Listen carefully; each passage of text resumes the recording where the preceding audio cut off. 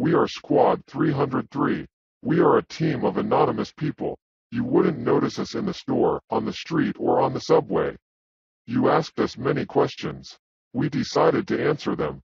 Russia's armed attack on Ukraine has released a lot of emotions and energy in people all over the world. Hundreds of thousands of them want to help a defending country.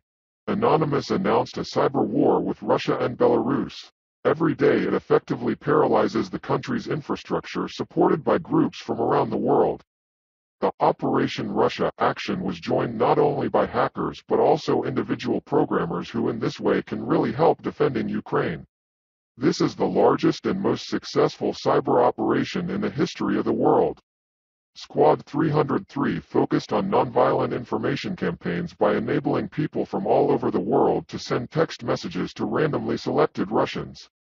For this purpose we have created the 1920.in tool. Within 48 hours the people of the free world sent the Russians 2 million messages on their cell phones. Thank you for that. Don't stop. Ukrainians are fighting with real guns. We can at least with our smartphones. In 1920 Russia attacked Europe. The huge Russian army marched towards Berlin, Paris and Madrid. The first country they entered was Poland, which had regained independence 2 years earlier.